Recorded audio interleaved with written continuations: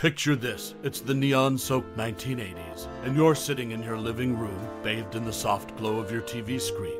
The year is 1984, and you've just tuned into what would become a cultural phenomenon, Miami Vice. As the iconic synth beats of Jan Hammer's soundtrack wash over you, you're transported to the sun-drenched streets of Miami, a world where pastel suits, fast cars, and unapologetic style reign supreme. Your first encounter with Miami Vice was like stepping into a vibrant dreamscape of crime and fashion. Don Johnson's James Sonny Crockett and Philip Michael Thomas Ricardo Rico Tubbs weren't just detectives. They were style icons, epitomizing the 80 seconds coolness that the world couldn't get enough of. The show's distinctive blend of gritty crime drama and high-octane glamour left an indelible mark on television history. Perhaps it was that unforgettable car chase along the picturesque Miami streets, the pulsating nightclub scenes, or the intriguing undercover operations that had you hooked. Memories of Crockett and Tubbs cruising in their sleek white Ferrari Testarossa are etched into your mind, a symbol of their relentless pursuit of justice in a city of excess. But did you know that Miami Vice was more than just fashion and flash? Behind the designer suits and fast-paced action were some fascinating behind-the-scenes stories and random facts that added depth to the show's legacy. So, let's dive into the hidden world of Miami Vice and uncover the secrets that made it an enduring classic. In the neon-lit world of the 1984 TV series Miami Vice, it wasn't just the flashy fashion and pulsating soundtrack that left a lasting impression on viewers. One of the show's standout elements was the classic 1964 Cadillac DeVille driven by Ricardo Tubbs, portrayed by actor Philip Michael Thomas. This sleek and stylish convertible, with its vintage charm and timeless appeal, became an iconic symbol of Tubbs' character and the show itself. The choice of a 1964 Cadillac DeVille as Tubbs' vehicle was no accident. It perfectly captured the blend of elegance and extravagance that defined Miami Vice. The car's presence on screen added a touch of retro sophistication to the gritty world of undercover police work in the drug-infested streets of Miami. But it wasn't just the cars that contributed to the authenticity of the characters. Don Johnson, who played the charismatic Sonny Crockett, went to great lengths to maintain his character's signature look. To achieve Crockett's perpetual two-day stubble, Johnson took a unique approach. Rather than using a traditional razor, he shaved with a sideburn trimmer, creating the rugged and effortlessly cool appearance that became synonymous with his character. In addition to its stylish aesthetics and attention to detail, Miami Vice also served as a launching pad for numerous A-list actors who made guest appearances on the show. Jimmy Smits received his first acting credit on Miami Vice, while Benicio del Toro and Annette Bening earned their second acting credits through their appearances. The list goes on, with stars like Chris Rock, Eric Bogosian, John Leguizamo, Vincent D'Onofrio, and Wesley Snipes earning their third acting credits on the show. The trend continued with Chris Cooper, John Turturro, Nathan Lane, Helena Bonham Carter, Kyra Sedgwick, and Bruce Willis, who all secured their fourth acting credits on Miami Vice. Ben Stiller, Julia Roberts, Lou Diamond Phillips, and Viggo Mortensen took their fifth acting credits from their roles as guest stars on the series. Miami Vice not only left an indelible mark on television history, but also played a crucial role in shaping the careers of these talented actors. Its unique blend of crime drama, fashion-forward aesthetics, and iconic characters remains a cultural touchstone to this day. In the world of Miami Vice, the 1964 Cadillac DeVille, Don Johnson's sideburn trimmer, and the array of guest stars were all integral components of the show's enduring appeal. Together, they added layers of authenticity and charisma to a series that continues to be celebrated and remembered for its contributions to the television landscape of the 1980s. So, as we reflect on the cultural impact of Miami Vice, we can appreciate the meticulous details that made the show a classic. From Tubbs' classic ride to Crockett's carefully crafted stubble, and the talented actors who graced its episodes. It's a testament to the enduring allure of a series that captured the spirit of an era like no other. In the neon-drenched world of 1980s television, Miami Vice emerged as a groundbreaking series that forever etched its pastel-hued aesthetic into pop culture history. While the show's sartorial choices and stylish visuals have been iconic, the inspiration behind its trademark pastel color scheme is a story worth revisiting. Michael Mann, the creative genius behind Miami Vice, drew inspiration from an unlikely source, a visit to a paint store. According to reputable sources, Mann found himself captivated by the vibrant hues of paint chips while shopping one day.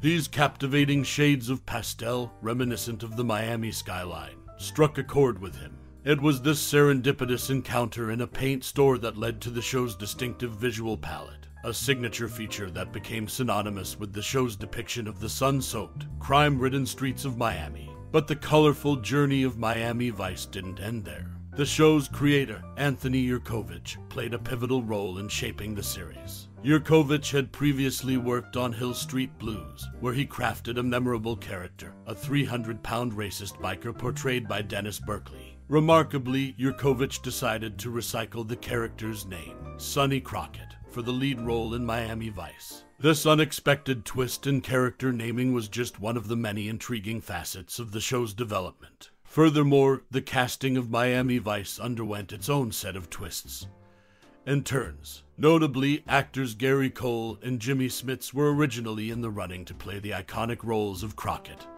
and Tubbs, respectively.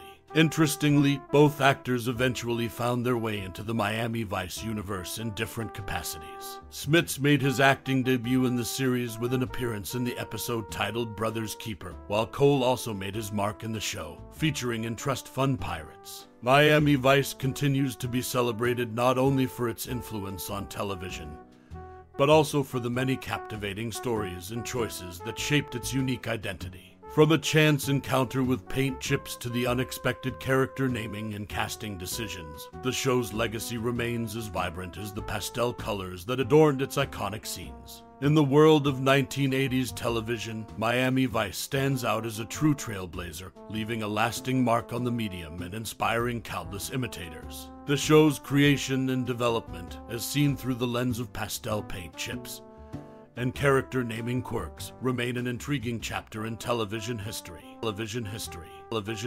In 1984, the television landscape underwent a dramatic transformation, and at the forefront of this revolution stood Miami Vice. This iconic series, known for its distinctive look and feel, was the brainchild of NBC executive Brandon Tartikoff. Inspired by the burgeoning success of MTV, Tartikoff envisioned a show where cops resembled rock stars fresh from an MTV music video. The result was Miami Vice, a groundbreaking series that redefined television aesthetics. Brandon Tartikoff's vision was nothing short of visionary. He recognized that the music and fashion of the 1980s were intertwined with popular culture, and he aimed to weave these elements into a police procedural drama. The result was a show that not only featured high-stakes crime-solving, but also served as a cultural touchstone for an entire generation. One of the most enigmatic characters on the show was Lieutenant Martin Castillo, portrayed by Edward James Olmos. While Castillo rarely engaged in the show's numerous shootouts, his weapon of choice was a Colt Trooper MKV 357 Magnum with a 6-inch barrel. This choice of firearm was somewhat improbable for a plainclothes officer, whose primary duties were administrative.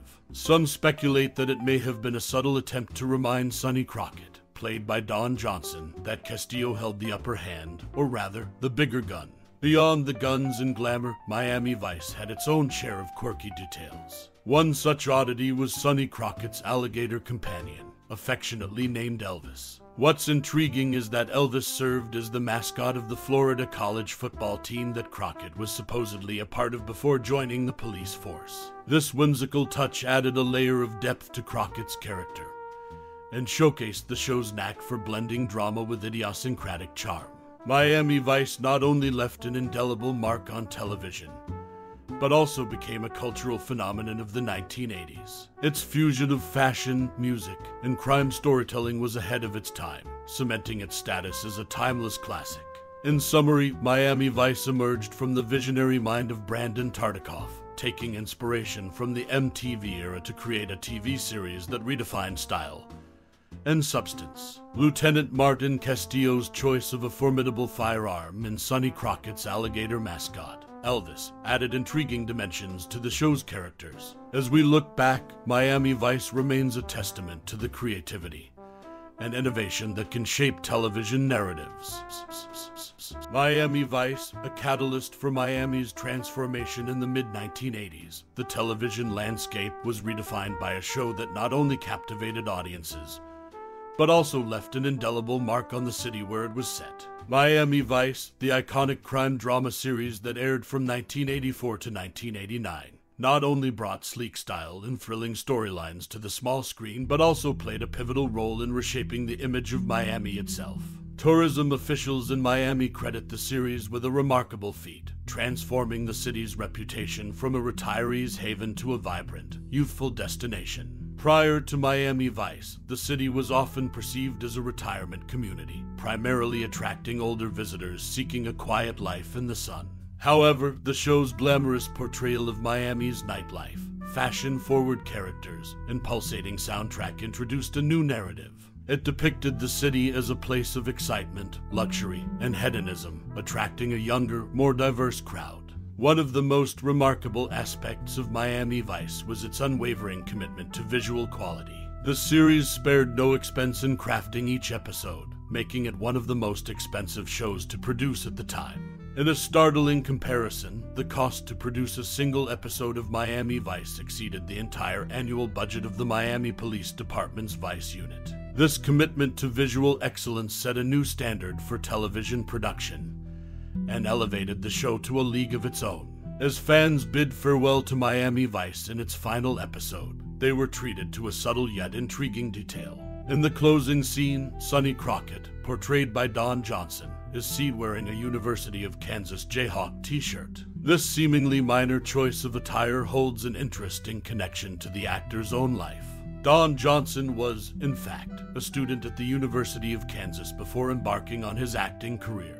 This nod to his alma mater added a personal touch to the series' farewell, and left fans with a final curiosity to ponder. Miami Vice not only left an indelible mark on television history, but also played a pivotal role in reshaping the perception of Miami. Its stylish portrayal of the city and unwavering commitment to visual excellence set it apart, making it a true cultural phenomenon of its era. As we bid adieu to the neon-soaked streets of 1980s Miami, we invite you to pause for a moment and reflect on your personal connection with the iconic TV series, Miami Vice. In this sun-drenched world of pastel suits, speedboats, and synthesizer music, there's a place where nostalgia meets timeless cool. Perhaps you remember the pulse-pounding action, the charismatic duo of Crockett and Tubbs, or the unforgettable soundtrack that still lingers in your mind. Maybe it's the fashion that left a mark, those linen blazers and Ray-Ban sunglasses that redefined style in the 80 seconds. Or it could be the way the show captured the essence of a city where glamour and grit intertwined. Miami Vice wasn't just a TV series, it was a cultural phenomenon, a window into an era that continues to inspire. So, take a moment to share your favorite memories, your thoughts, or even your own Miami Vice-inspired adventures. What did the show mean to you? How did it shape your perception of Miami and the 80 seconds? Your stories and reflections are the threads that weave the fabric of Miami Vice's enduring legacy. Together, we celebrate the past and keep the spirit of Vice alive. Thank you for taking this journey down memory lane with us. Your time and interest are greatly appreciated.